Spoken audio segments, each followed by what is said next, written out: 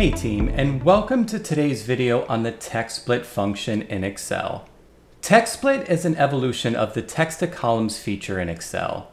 It allows you more flexibility when trying to split up data within columns. In a situation where you have strings with multiple delimiters, such as commas, semicolons, slashes, or even a prefix, TEXTSPLIT can get the job done. We're going to take a look at 5 different examples to show you how this powerful formula works. Keep in mind this function is available currently in Excel 365 or Excel Online.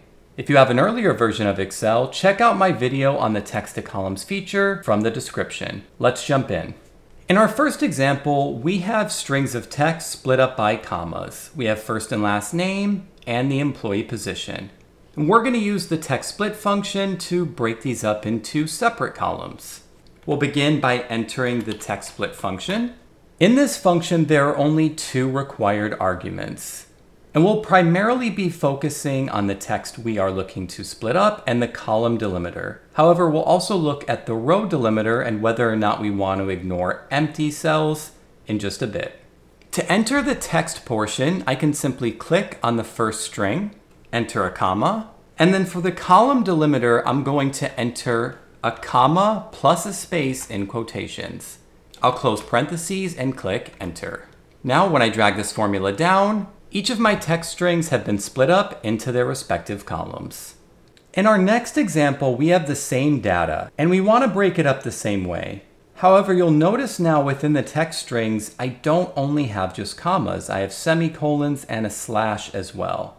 One of the amazing features of the TEXTSPLIT function is that it allows us to enter multiple delimiters at one time. To begin, I'll enter TEXTSPLIT again. The text that we want to split up again will be the first string. And for the column delimiter, we're going to be entering an array. So open up the curly brackets. Then in quotations, I'll put a comma with a space, another comma for the next delimiter. I'll open up quotations again, and this time put a semicolon with a space, another comma. We'll open up one final quotations, and this time put the slash with a space. Close the array with the curly brackets, close parentheses, and click enter. And again, when I drag this formula down, Excel with the TEXTSPLIT function has broken up each of these strings following the delimiter outline that I set up.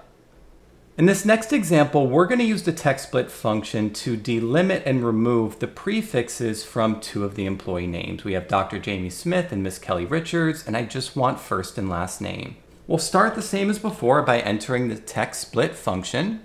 Enter the text we want to split up. For the column delimiter, again, we're going to be entering an array, so open up the curly brackets. In quotations, I'll enter a comma with a space. And then we'll also enter the delimiter for both the Miss with a space and the Doctor with a space. Close curly brackets and enter a comma. Excel is asking if we want to add a row delimiter, and we'll come to that in just a bit. But to bypass it for now, just enter another comma. And now Excel is asking you if you want to ignore or include empty cells. And we'll enter true to ignore empty cells. That way, as I carry the formula down, the data will align correctly with the column headers. I'll close parentheses and click enter.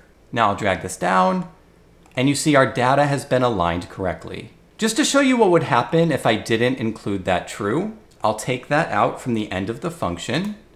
When I click enter, the first one is okay because there's no prefix, but if I were to drag this down, you'll see the data doesn't align correctly. That's why we want to ignore those empty cells. Now let's look at a scenario where some data is missing for some of the employees. For Steve, I don't have a last name, and for Jamie, I don't have a position within the firm. We can use TEXTSPLIT still to account for this.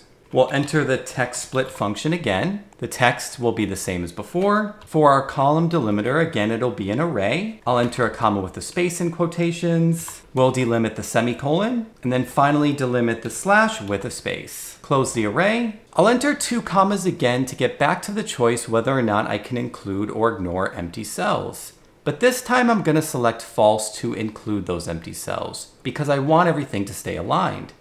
So now when I close parentheses and click enter, drag this formula down, you'll see the data is aligned correctly to the column headers. Excel ignored instances where there was no data to return and moved on to the next step.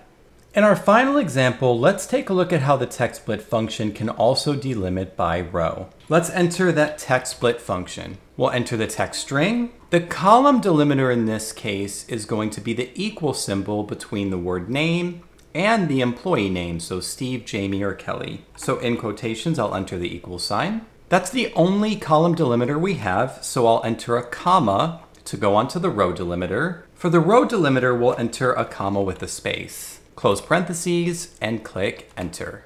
And you'll see Excel split up the string into 3 separate rows, one column with the word name, and then column 2 including that employee name. Team, as you can see, the TEXTSPLIT function is extremely powerful and gives you a ton of flexibility when managing your data. I hope you enjoyed these tips today. Please like and subscribe to the channel and ring that notification bell for future videos.